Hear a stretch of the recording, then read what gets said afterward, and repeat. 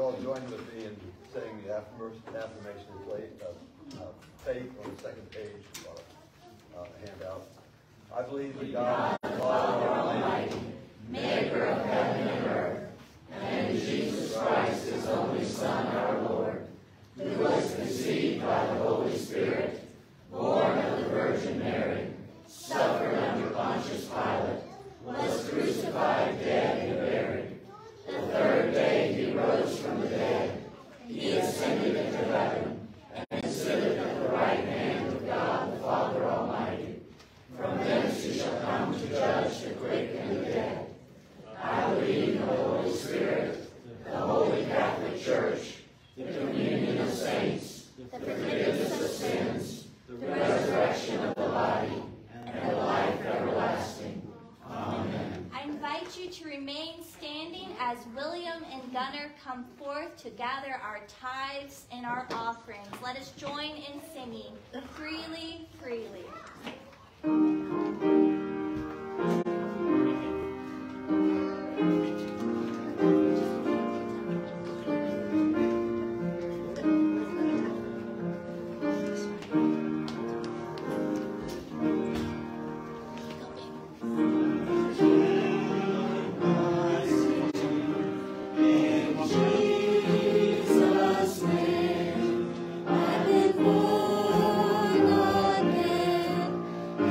Jesus.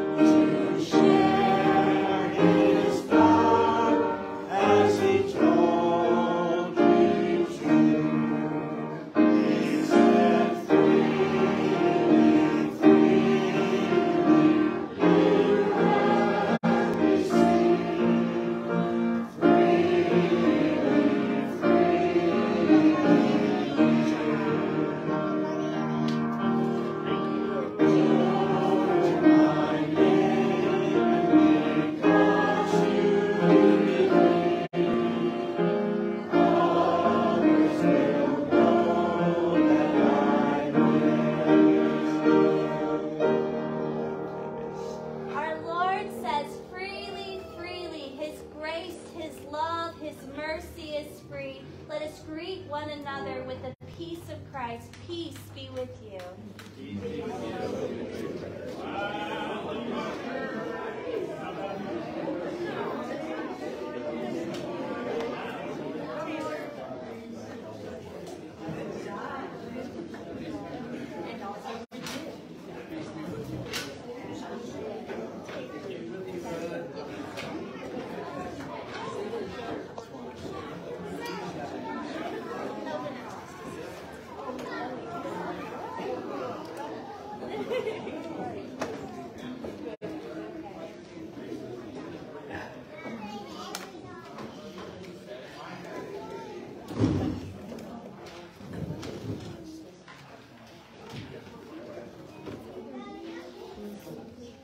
Friends, I'm going to read the epistle lesson from a Bible I had from my grandmother, Grandmother Carson.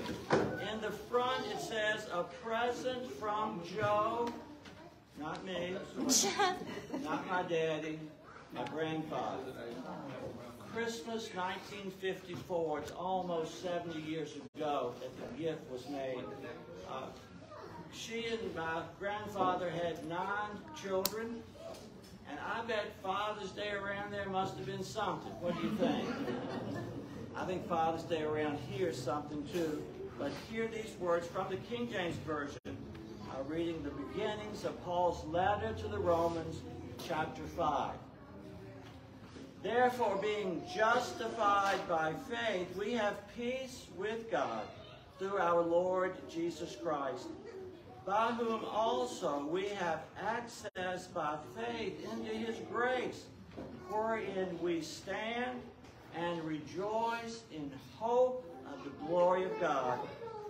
And not only so, but we glory in tribulations also, knowing that tribulation worketh patience, and patience experience, and experience hope.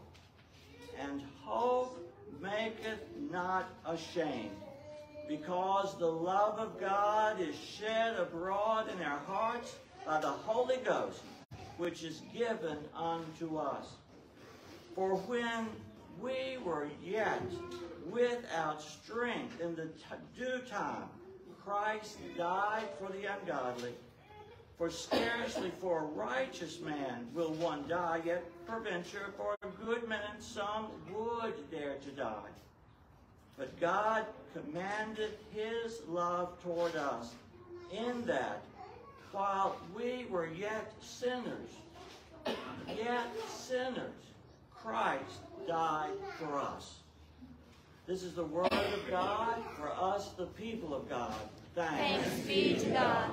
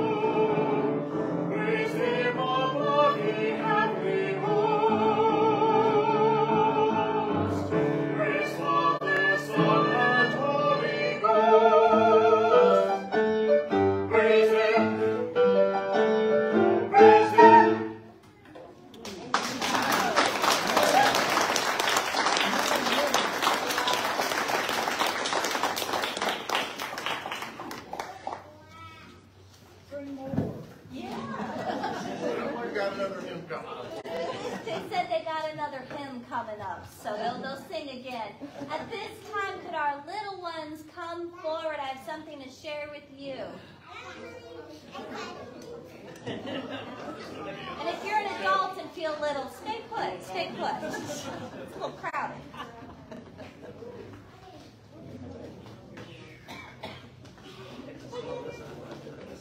My boy, my boy. What you got? Anna, hi. I like William's idea. I got a lot of food. I have chocolate pancakes for breakfast. I love chocolate pancakes. All right.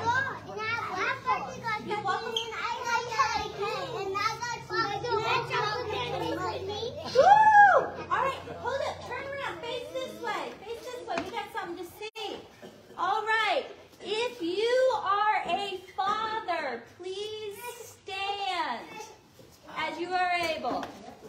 You are a grandfather, a father, an uncle, a man that has stepped up in the lives of children or your family. Please stand. Friends, little ones, we are going to remain standing. We're going to go fist bump these dads. You know what a fist bump is? Yeah. Boom. Do this. Boom. Fist bump. All right, go fist bump every dad in here. Go get fist bumps. Quick, quick, quick. Give a fist bump. Give a, yeah. Fist bump. Fist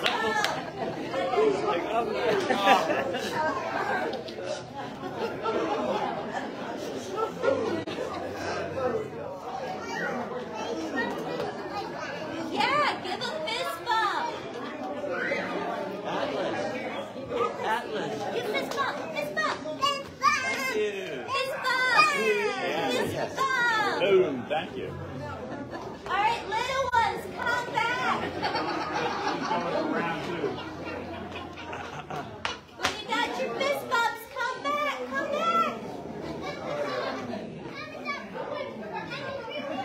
Watch your nose. Come on, Owen. Come on back. Uh-oh. This way. This way. I know. It's fine. It's too exciting. I thought it was adult. It's when she was little.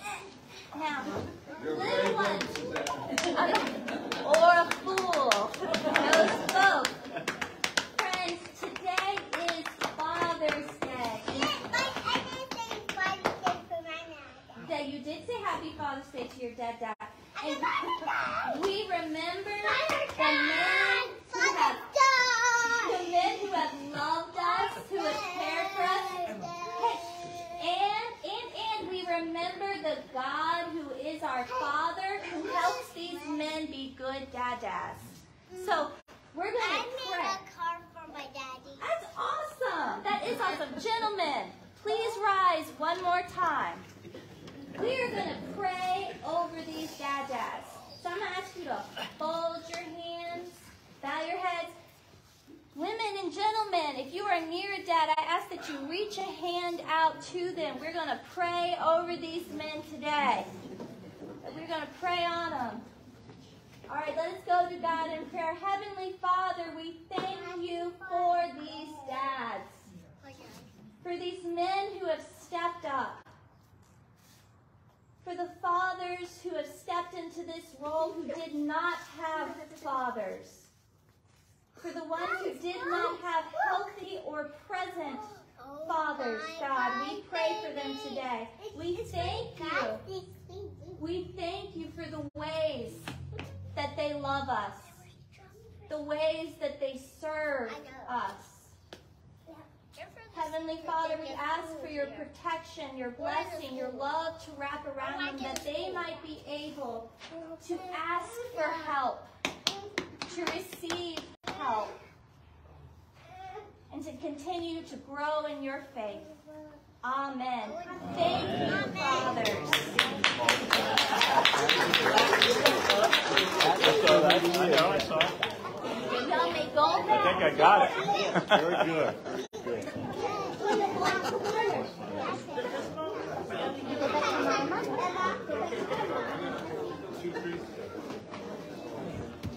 Prayer's always good.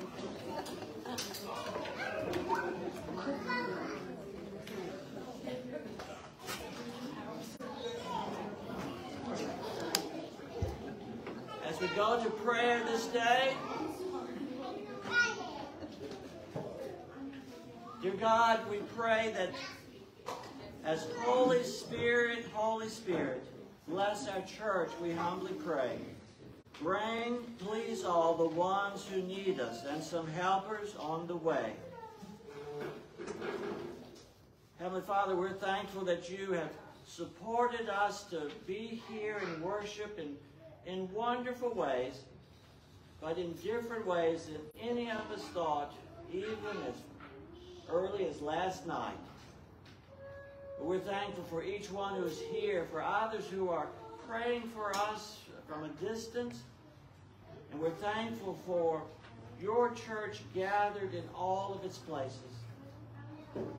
Places that might be just so much more well off than we are right now. But we know that you're gathered with everyone and anyone in lots of situations that it would be difficult for us to choose to be there. But you're always there. We ask that you would be with everyone that we raise up in our hearts in this time of prayer, especially those who suffer disease or illness or accident, especially those that are experiencing losses of any kind, most especially any who have lost their way to you. We're thankful for how you raise up your people again and again and again. We're thankful for the Virginia Annual Conference to be able to meet this week and to do good things together and purpose even better things, even into this coming year. We ask your blessings on the pastors and all who are in ministry, every single member, that you would bless the ministry together, that we would share in this community. We pray that you would always keep us in your love, and always let us serve you with everything that we do. We make these and all of our prayers in the name of your Son, our Savior, Jesus, who teaches us, your children, to pray together. Our Father, who art in heaven, hallowed be thy name. Thy kingdom come, thy will be done, on earth as it is in heaven. Give us this day our daily bread, and forgive us our trespasses, as we forgive those who trespass against us. And lead us not into temptation, but deliver us from evil. For thine is the kingdom, and the power, and the glory forever. Amen. Amen. I'm not as loud as Mike Coleman. No one is. No one is. Says the Lord. So I will preach from here today. Before we begin, parents, is there any better way to support you? Mothers and fathers, I see you struggling. And it is hard. It is hard. My blood pressure is to here, and I got low blood pressure. So. All is good. All is good. Parents, feel free to make eye contact with one another. And if some of our fathers need to take children, I need 2 volunteers, to the playground, they may, but make eye contact first before you take a child. Mothers want to know. It's not our day, but we still have anxiety. So, all right, friends. Our gospel lesson today is starting in Matthew chapter 9, verse 35, and we will go to the 10th chapter to verse 23. Yes, we will. 23, that's right, Atlas, 23. All right. Then Jesus went about all the cities and villages, teaching in their synagogues and proclaiming the good news of the kingdom, and curing every disease and every sickness. When we saw the crowds, he had compassion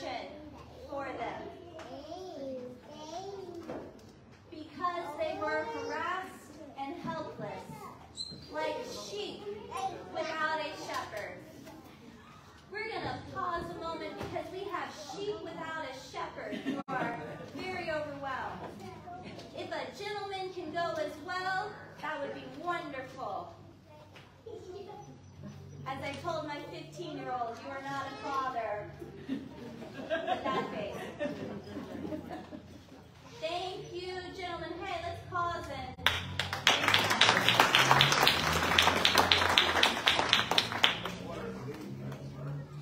Some of us remember the anxiety of your little one going berserk in worship. Amen. The feeling has not changed. Amen. Amen. So Jesus has seen the crowds. He has had compassion on them because they were harassed and helpless, like sheep without a shepherd. Then he said to his disciples, "The harvest is plentiful, but the laborers are few. Therefore ask the Lord of the harvest to send out laborers into his harvest." Then Jesus summoned his 12 disciples and gave them authority over unclean spirits to cast them out and to cure every disease and every sickness. These are the names of the 12 apostles. First, Simon, also known as Peter, and his brother Andrew. James, son of Zebedee, and his brother John. Philip and Bartholomew. Thomas and Matthew, the tax collector. James, son of Alphaeus and Thaddeus. Simon the Canaan, and Judas Iscariot, the one who would betray him. These 12 Jesus sent out with the following instructions. Go nowhere among the Gentiles and enter no town of the Samaritans, but go rather to the lost sheep of the house of Israel. As you go, proclaim the good news. The kingdom of heaven has come near. Cure the sick, raise the dead, cleanse the lepers, cast out demons. You receive without payment, give without payment. Take no gold or silver or copper in your belts, no bag for your journey, or 2 tunics or sandals or a staff, for laborers deserve their food, whatever town or village you enter. Find out who in it is worthy and stay there until you leave. As you enter the house, greet it. If the house is worthy, let your peace come upon it. And if it is not worthy, let your peace return to you. If anyone will not welcome you or listen to your words, shake off the dust from your feet as you leave that house or town. Truly I tell you, it will be more tolerable for the land of Sodom and Gomorrah on the day of judgment than for that town. See, I am sending you out like sheep into the midst of wolves. So be wise as serpents and innocent as doves. Beware of them, for they will hand you over to councils and flog you in their synagogues, and you will be dragged before governors and kings because of me, as a testimony to them and the Gentiles. When they hand you over, do not worry about what you are to speak or what you are to say, for what you are to say will be given to you at that time. For it is not you who speak, but the Spirit of the Father speaking through you. Brother will betray brother to death, and a father his child, and children will rise against parents and have them put to death, and you will be hated by all because of my name. But the one who endures to the end will be saved. When they persecute you in one town, flee to the next, for truly I tell you, you will not have gone through all the towns of Israel before the Son of Man comes. A disciple is not above the teacher, nor a slave above its master. It is enough for the disciple to be like the teacher. This is the word of God for us, the people of God. Thanks be to God. Let us go to God in prayer. Heavenly Father, we pray that the things that bind us, the distractions, Lord, and Father God, today for the expectations we place upon our daily lives, and when they are not met, how it throws us, God. Help us lay those aside so we can be present here with you. Bring us out of our holy comfort, Lord, our pews, our seats, our air conditioning, our stained glass windows, and remind us that we are the church. And where we meet, you are there with us. I invite you to pray for me and with me, that may the meditations of our hearts and the words of my mouth be acceptable in thy sight, that all that we do would be to the glory of you and you alone. Amen.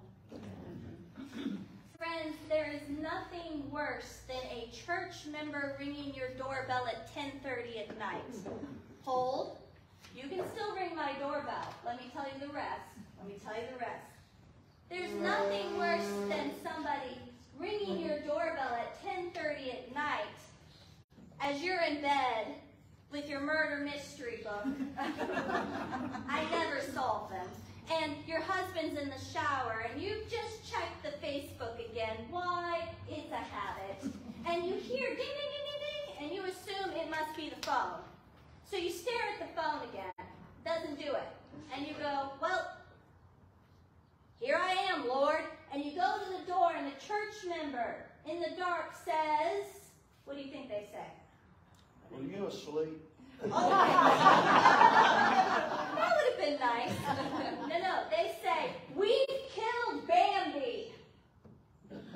Get help. And I'm not fully clothed. Why did I answer the door? I was confused. I opened the door and she goes, we've killed Bambi. You don't know me, but I live next to your husband's church with the church member. I'm going to join the church. I just haven't joined the church yet. I am going to join the church. I've just moved in this week. You know, I was moving all the things into the house. I just haven't gotten to the church, but I do intend to come to the church. But you need to get your husband because we've killed Bambi and your dog's tearing it apart. All one sentence. I say, it's very nice to meet you. One moment, please. I go to the shower. Michael, don't worry about what's going on, but you need to come outside. It's something with your church people. What? I said, it's Bambi. He says, what? Pulls the shade. I'm like, it's a whole dog's. Get on out here. Right? I pull on pants. I'm meeting a church minister's wife, pantless. I pull on pants. I grab a towel. I'm thinking, Bambi. I need to swoop the body up to bury Bambi, right? I get out there, pulling the shoes on. It's in a ditch. There is a church member there. And she starts talking. I don't know about what. I can't tell you. I get into the ditch. Not my dogs. Good to know. Good to know. My dog, my blue tick hound, is asleep on the couch snoring. Praise God, right? Praise God. It is the neighbor's dog in his newest find who was dropped off. This dog's name is Peanut, or according to Emma, it's Cinnamon. Cinnamon. So I get into the ditch. What do I find? A dead deer. No. A live one. A live deer. Do I find Bambi? No. Oh, it's a full-grown mama deer who is very much alive, very much bigger than the towel I brought, right? But the dogs, not my dogs, are nipping at this poor dazed deer. I've got one church woman, one potential church woman, two church women telling me the story of hitting this deer and some other things involved, I don't know. But I'm thinking,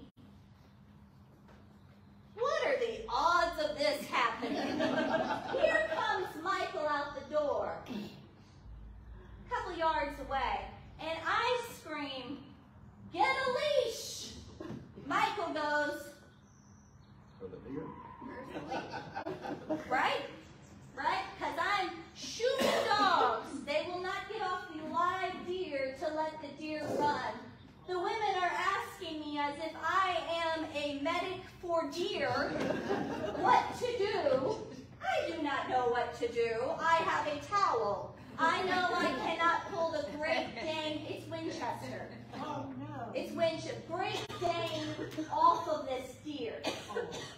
Michael gets out there with a rope. He cannot find the leash. Sadie the hound does not like leashes. We don't know where the leash is. He comes with a rope. 2 women.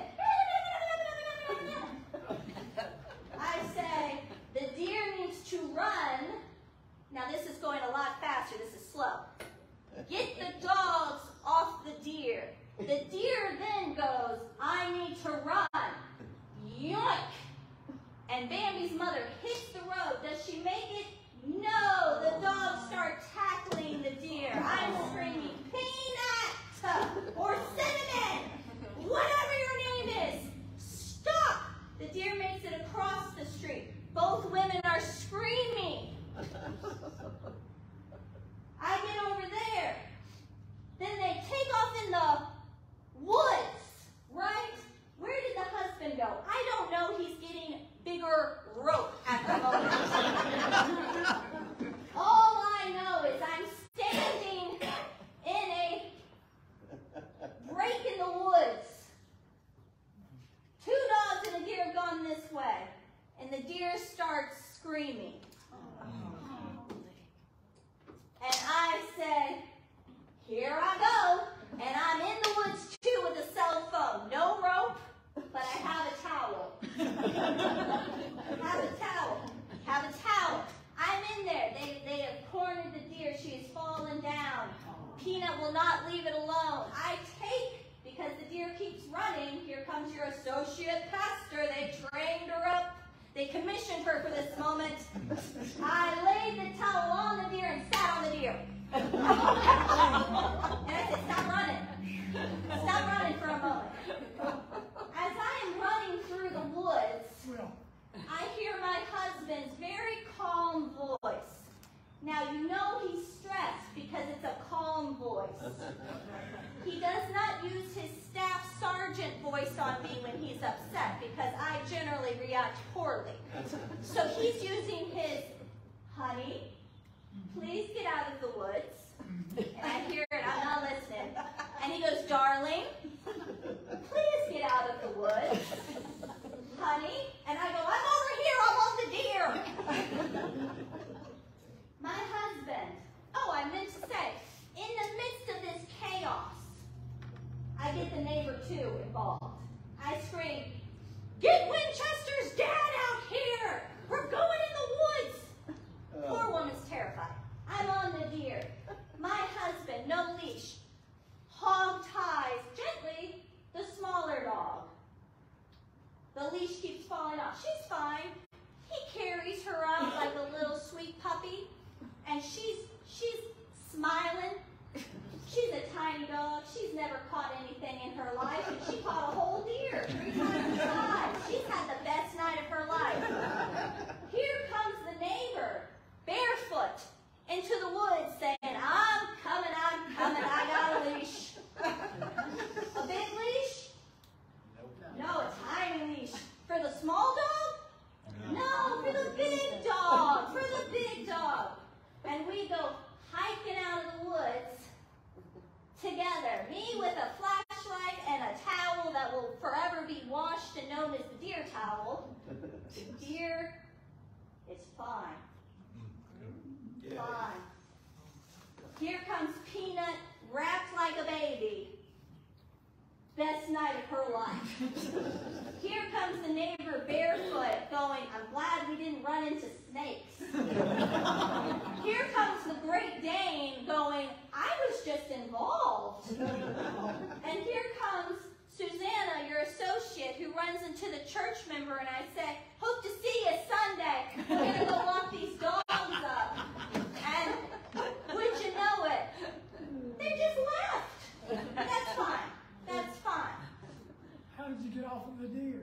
Oh, she was laying down. Don't worry. If you ever need to be hog-tied and laid upon, the Tolbert's got you. We can practice. Now, I have always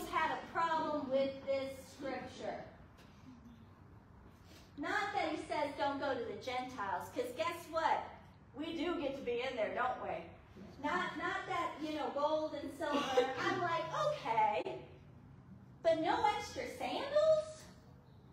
No extra tunics? He's going to send them out into the midst of wolves with nothing? Now think about it.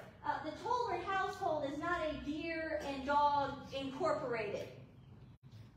But there came a moment where someone needed help.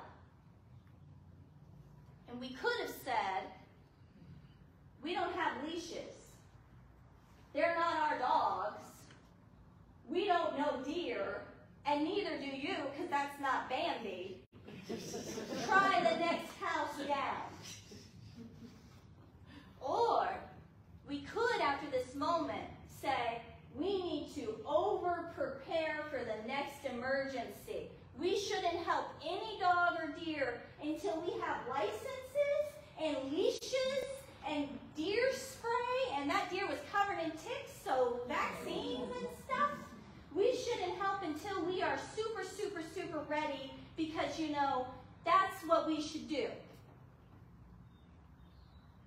Those are churches, friends. Sometimes we say to an emergency, to a call out in the world, we say, we don't have those materials. We don't have that training. We don't have that in the budget. I don't know anything about that lifestyle. This person's going through this problem. None of us deal with that. You should try the next church down the road, right? Or sometimes, in our effort to serve, we don't ever get out the door because we're so focused on making it perfect inside for when the moment comes that we fail to respond when the call comes. These 12, they didn't hear a deer cry. They heard the cry of their Lord saying, come and serve. They're being sent out to all types of people. And they were not experts. They didn't have all the doctrine. They didn't have all the budget. They didn't have all the committees. They heard a cry and they responded. That's what it is to be sent by God. Now you might be saying, there's too many calls. There's too many needs. There's too many committees. Please stop signing me up for things.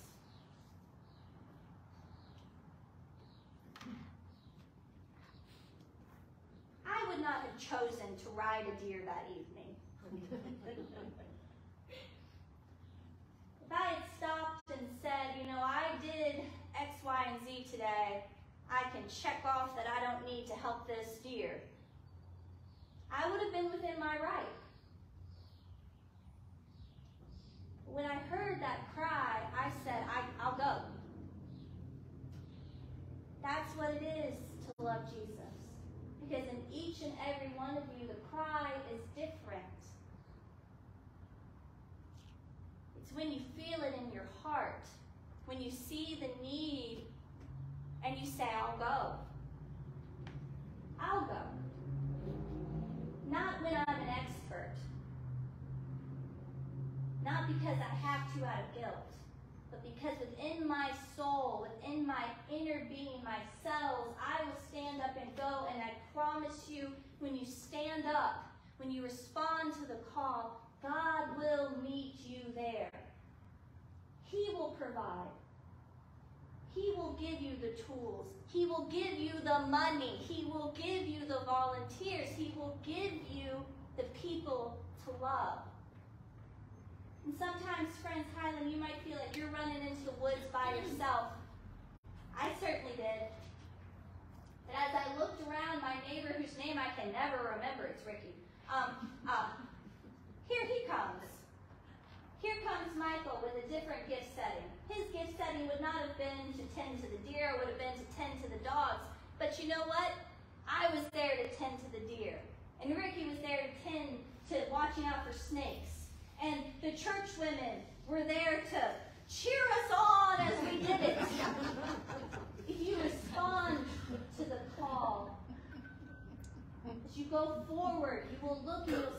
not alone. You don't have to carry it alone. You just got to be willing to feel it. To know that God's going to meet you there. He's going to give you the tools. He's going to give you the resources. He's going to give you the energy. He's going to give you the laughter afterwards. That's all that God's asking for today. Amen? Amen. Amen. Let us stand and sing the summit.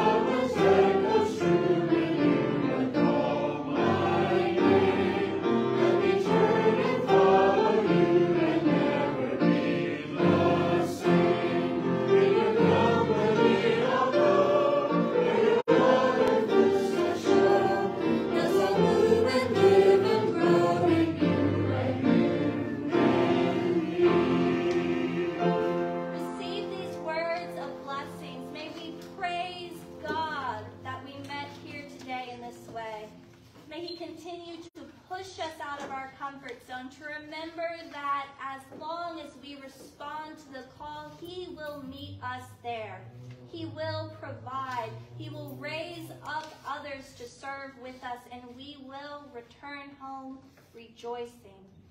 Amen. Have a wonderful week.